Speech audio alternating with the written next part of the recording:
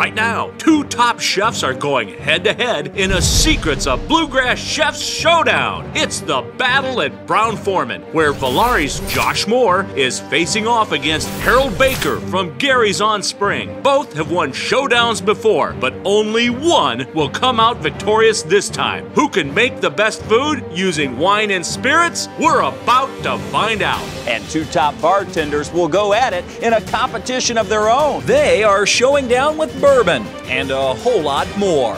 I'm Kevin Harned with Tim Laird, and it's time to get this Secrets of Bluegrass Chefs showdown started.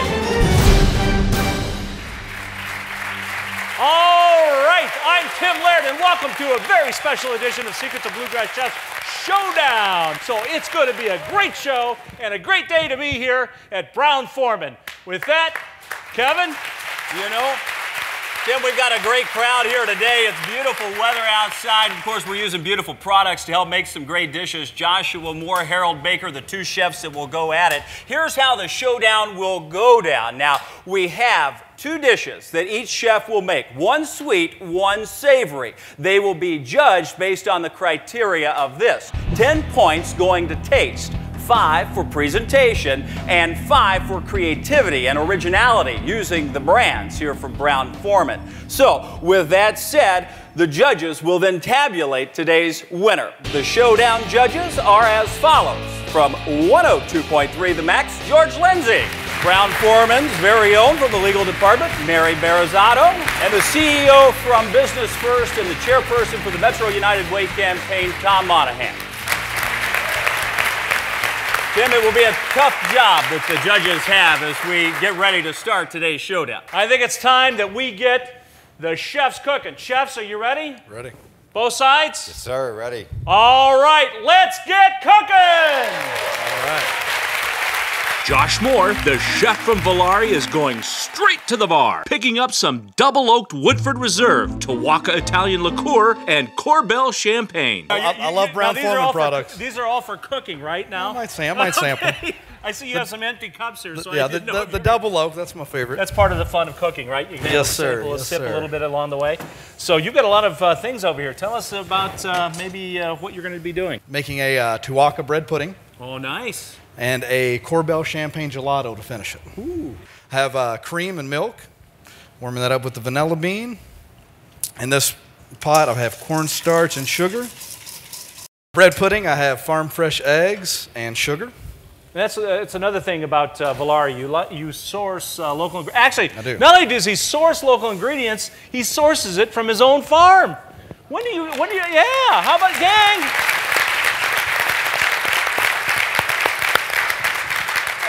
A full-time chef and also on the farm? Full-time farm for sure. I don't know how you do that. Actually, for our savory dish today, I'm doing a cream Swiss chard. Okay. I just cut the Swiss chard down from the garden this morning. Wow. Fresh. That's fresh. So, That is. all right, I'm going to let you get All cooking right, over sir. there. I'm going to see what's going on over here in this corner. Harold Baker, how are you, buddy? Tim Laird, Gary's pleasure. on Spring. Pleasure, sir. I'll tell you what, looks like you've got a lot of pans going on up here. A lot of pans going on here. I have a little bit of fusion. These are going to be, I'm going to use some liquid nitrogen today. Oh, I saw this canister over here. Look at this. That's liquid nitrogen? This is liquid nitrogen, and this is actually the first time this chef has used it. I've always wanted to, I've always wanted to play with it. Now's the time. So, I notice how everybody in the tent is now leaving. the idea was to do Kentucky raindrops. They're intense flavored reductions of different, this is actually, you could say, a blueberry. We have a mango, we have a lime. This is a mousse, and this strawberry one's a mousse. Then we have this one right here is a raspberry. So I'm thinking now, I knew in advance a little bit about some of these bottles here, and I'm using Fire Eater. Oh. So this one here has Fire Eater infused into it. I also, by looking at the selection, am going to use that Chambord. We're going to see how that's going to freeze up. Interesting ingredients, a lot of different foods. I'll tell you what, I'm going to send it down to Kevin Harned to see what the judges are thinking right now. This is a voice you'll recognize and now a face, George Lindsay from 102.3 The Max. The voice is much more pleasant than the face, just let me say that. It's a radio after all. People have said that about me, and I just moved forward anyway. Kevin, you know? this is I'm so excited. Josh does such great stuff, and it's starting to come together. It looks really good.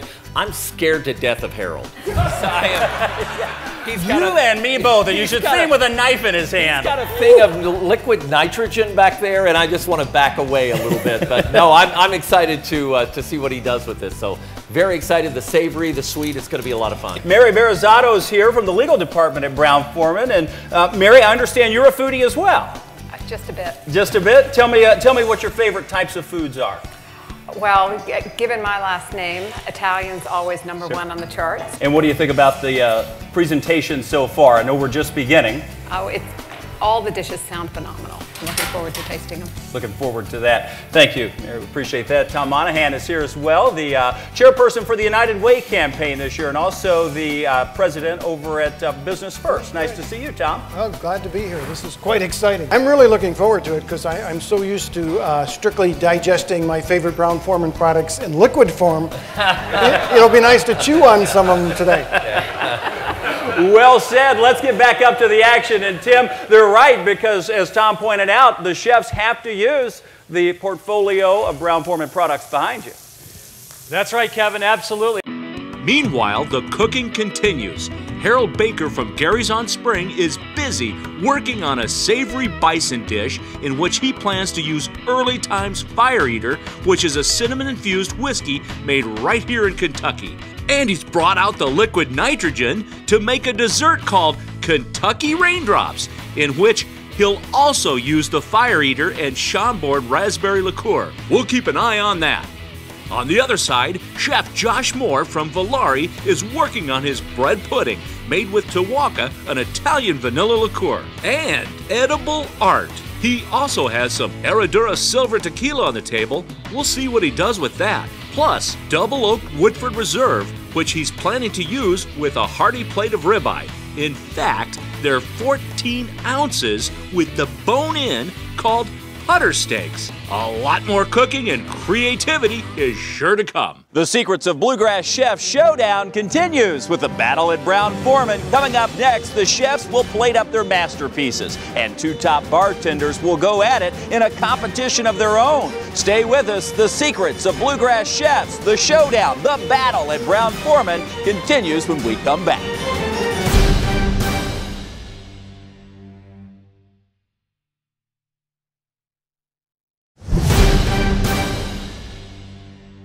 Welcome back to this special edition of Secrets of Bluegrass Chefs. I'm Kevin Harned on the campus of Brown-Forman, the corporate headquarters here in Louisville. You're watching this special edition where we pitted two top chefs, Harold Baker from Gary's on Spring with Joshua Moore from Volare. They're going at it, creating masterpiece dishes using the very own spirits that they make here at Brown-Forman. What do you say we get back to the action? Who's there? None other than our very own Tim Laird. The cooking continues. Harold Baker's out at the grill cooking bison, and in here, Josh Moore, tell us what you got going on. All right, I have our cream Swiss chard with fresh pears, truffalo, parmesan, and a touch of cream. This has our Herradura Silver for our Brown-Forman product. Very nice. And our sauce is going to go on our ribeye putter steaks. Jumbo shrimp, melted leeks. Now, these are jumbo shrimp. I mean, look at the size of these. Oh, my God. These are like mini lobster tails. I've never seen shrimp this size. I used Woodford double oaked in this. Beautiful. That's why the shrimp are happy. Yeah, they are. The Woodford double oaked. I'd be happy swimming in double oaked as well. That's good. Good for the chef, good for the shrimp. And by the way, I always like to reveal this. I know you've been on the show many times. We love having you on there. But we can always prove that he's a 4-star chef. And for those of you that don't know, here's the proof is in the pudding. So, or the arm, as I should say. There it is. 4-star chef, everyone. Tim, Harold Baker from Gary's on Spring doesn't have the 4-star tattoo, but he's no slouch in this competition by any means. Right now, he's outside on the grill, working on his Kentucky raised bison. This bison here is, I put a little Monterey seasoning on it. We're gonna grill it up mid-rare. We're going to serve it with our peach lobster fig, fire eater, cinnamon, demi-glace. And back inside, Chef Josh is working on a risotto to go with his steaks. Tim? Give us some secrets to a good risotto, Chef. Good risotto, start with the best arborio, number one. I sweat onions, a little bit of butter. You want to just slightly toast the outside of your arborio. And then I'll start with white wine. I do a 3-to-1 chicken stock to white wine ratio on my risotto. 3-to-1. And I always use a wooden spoon. It doesn't. Who would have known the wooden spoon's a secret to risotto? It doesn't tear up the rice kernels, and it helps bring the starch off the bottom of the pan. Very good. It doesn't give it that metallic taste. Correct. On the other side, Chef Harold from Gary's on Spring is working on some sides for his bison, collard greens, and succotash. So succotash goes in first? Succotash is going down. That's going to be our foundation, our center of our plate.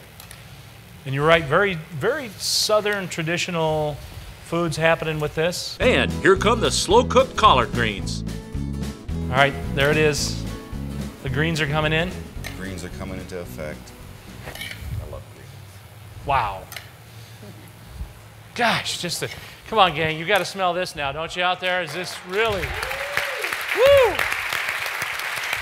Chef Josh from Volare is also plating up fast and furious, both his entree and his dessert. We have tuaca bread pudding with a white chocolate cage, a Chambord bittersweet chocolate sauce.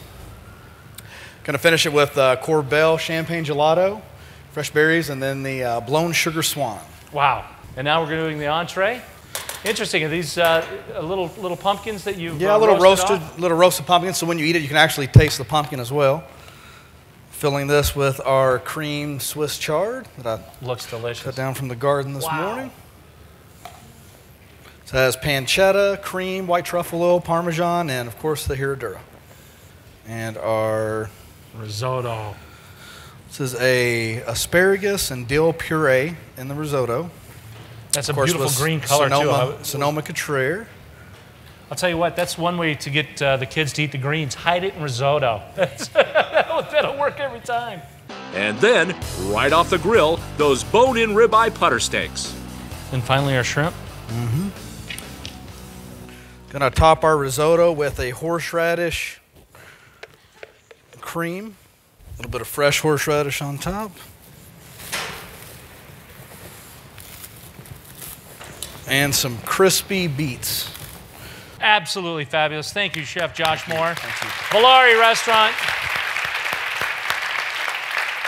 Meanwhile, Chef Harold has put down his grilled bison strip steaks with that fig and peach demi-glace. Man, isn't it looking good? And now check this out. Now he's going for the liquid nitrogen to finish up his dessert. Let's see what she does. Let's see how she acts. All right. That seems to be the trick. There's the trick, see? We're just going to go Learn while you go. We're going to go full bore. This is that Chambord. Very good.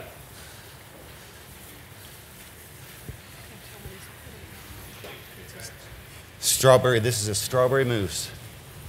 It looks like Harold's also adding peach puree into the liquid nitrogen. So this should not only be colorful, but flavorful. Raindrops from Kentucky. There they are. It is the raindrops. Look at that. Wow.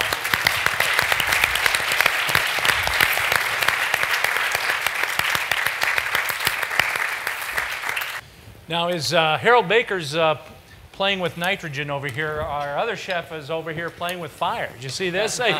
He's got his blowtorch out going. Making these are actually blown sugar, just like glass blowing. Wow. But with hot sugar. And then the leaves are pulled. Making some little swans for the plate garnish, and they are edible. So, like I said, this is. I mean, working with sugar, it's so delicate. It is. It's one of those things. It's stressful. Even down to the intricacy of like a. That's 2 feet. 2 feet. Stay there. These are delicate, aren't they? Harold, you owe me. Come on, baby. I would have doubled it. I didn't see anything. Give me the cash. Give me the cash. All kidding aside, Chef Harold is ready to give Josh a run for the money. Coming up, the judges will dig in and chime in on today's showdown. They'll let us know how the chefs are doing, and they'll ultimately decide the winner of today's competition. Now stick around, because up next, a little later on, two top bartenders will go at a competition of their own.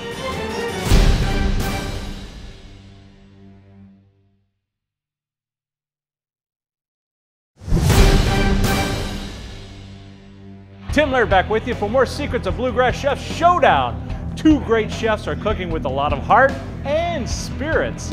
Now, the cooking's complete, so let's go to Kevin Harned to take a closer look. Tim, the chefs have prepared two dishes each, one sweet and one savory.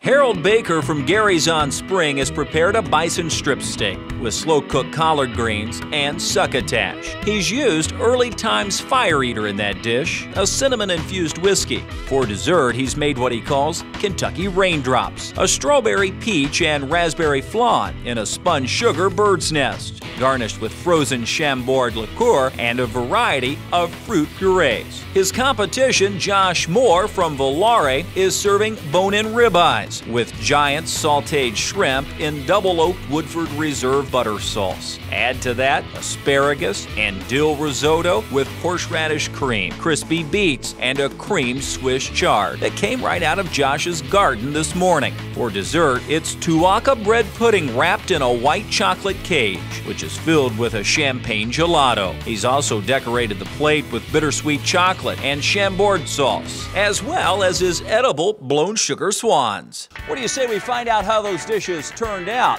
Let's go down to Tim Laird, who's with the judges.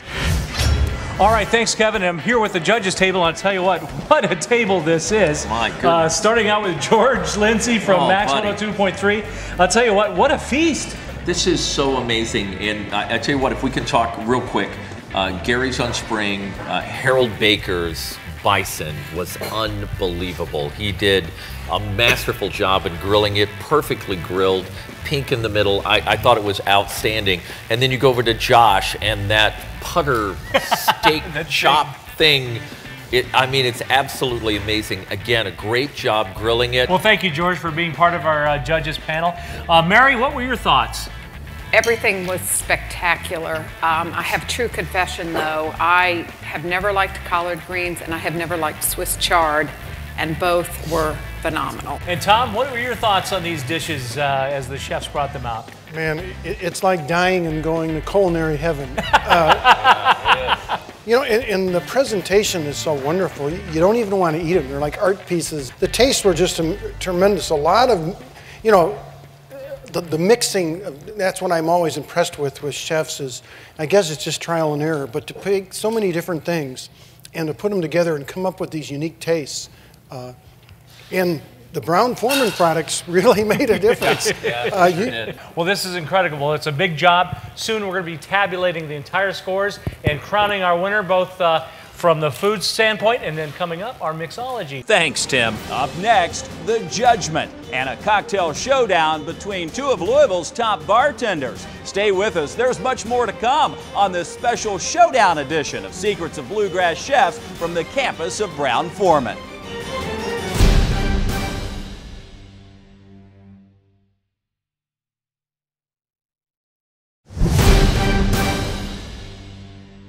Hi everybody, and welcome back to Secrets of Bluegrass Chefs. This is a special showdown edition here on the campus of Brown-Forman. We've seen sweet and savory dishes come from two of Louisville's top chefs, Harold Baker from Gary's on Spring and Joshua Moore from Volare. And now those dishes have been placed before the judges while they're tabulating their scores to ultimately decide who wins today's competition. Well, it's time for another competition. We like to call it the Battle of the Bartenders. What do you say we get that battle brewing with our very own Tim Laird? This is going to be an exciting showdown using Brown-Forman products. Over here, Colin from St. Charles Exchange, and over here, Paul the Colonel from Decca. So, Paul, tell us about your cocktail you're going to make. So it's going to be like a classic perfect Manhattan. We're also going to mix it up with a little Fresno chilies, so it's going to have that spice on it. We're going to be using a healthy 2 ounces of Woodford for each of these. And then I'm using a 1/2 ounce of the Sonoma Couture Interesting for combination. each cocktail. Okay. So we're using 1 ounce total, and I've got 1 ounce of our sweet vermouth. We're going to use a little bit less than 1 ounce of that SoCo pepper, just because we've already got some other sweet flavor profiles working in there. And some heat in there coming Well, up. here comes the heat. Here it comes. And we already de-seeded these, so you don't need to worry about getting blown away. But you do want to make sure you get all the seeds, because if not, it's going to be a lot hotter cocktail for some. Good secret at home. Take the than you would membrane and expect. seeds out of that pepper. But we'll just give it a dense little toss so that it can play nicely with the other ingredients. And we're just going to use fresh ice because, once again, I want to get those peppers out of there. There it is. Excellent. I'll tell you what. That's going to be amazing. But now it's Colin Shearn's turn. He's the bar manager at St. Charles Exchange, and he's hoping to go one better. Tell me about your cocktail, Colin. Yeah, I'm going to do the Old Forester, the signature bourbon as the base of it. Then a little bit of a sweet vermouth as well, slightly bittered one. A touch of an elderflower liqueur, kind of some nice floral notes. Because you already got quite a bit of ballast, as I would say, a lot of low notes with the bourbon and the vermouth. And then I'm going to do some potable bitters. So it's an Amaro. It's a bitter liqueur from southern Italy. And a little bit of orange cream citrate bitters. Okay. Which are going to be not only citrusy flavors and vanilla, which is obviously going to go well with the Old Forester, but also a little bit of citrate, so it's a little bit more round in the mouthfeel. After carefully measuring and adding the vermouth with his variety of exotic bitters, a little ice, and a stir, this cocktail is ready for the judges. There it is. Fantastic job, Colin. St. Charles Exchange. Well, Tim, those are some pretty good-looking cocktails. As a matter of fact, I think one of those would quench my thirst. But let's see what the judges think. The Divine Lorraine from St. Charles Exchange is a lot like St. Charles Exchange if you've ever been there. It's very refined, and yet it has so much substance to it. This may be my favorite new cocktail, I gotta tell you. Decca's version of the Manhattan was very unique. I was surprised to see him put the Chardonnay, the Sonoma-Cutrer Chardonnay in it, but it really smoothed it out. It's very smooth going down, but has a little heat there in the end, kind of warms your innards. It would be, if you were a football gamer and had a flask of this, you'd be in great shape. All right. The results are in. And I tell you what, it came down to 1 point on our mixology showdown. And the winner is Colin from St. Charles Exchange. Thank you. Congratulations, Colin. And thank you, Paul. And now, the results of our cooking competition between two previous champions came head-to-head today, and the winner is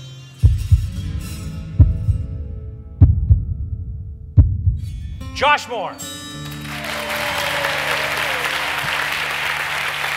Congratulations. Harold, always still a champion chef. Harold Baker.